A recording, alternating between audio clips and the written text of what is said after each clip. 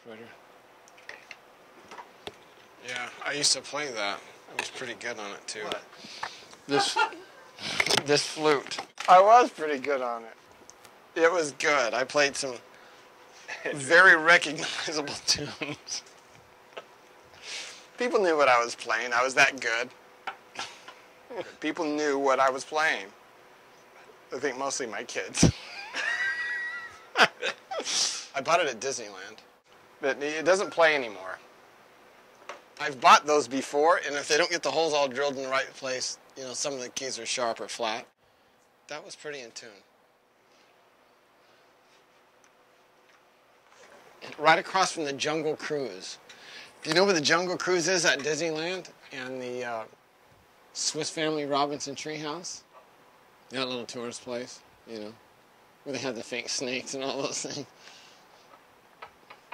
It used to play pretty good.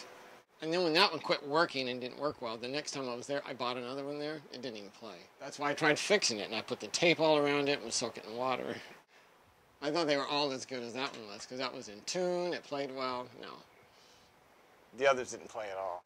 You know how you can still get that to play if you soak it in water? I think what it does, it expands it. Yeah, I used to play the song that... when the Saints go marching? No, when Custer would go into battle. It's like the March of the White Horse Brigade or something like that. You could play that? Mm-hmm. I could. Whether you believe it or not. Kids knew that song? No, I knew it.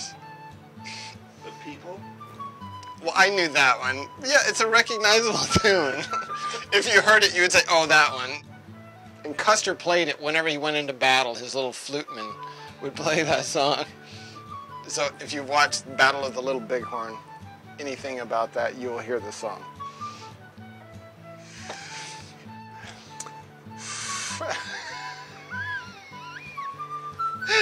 Did you see the doves come? No.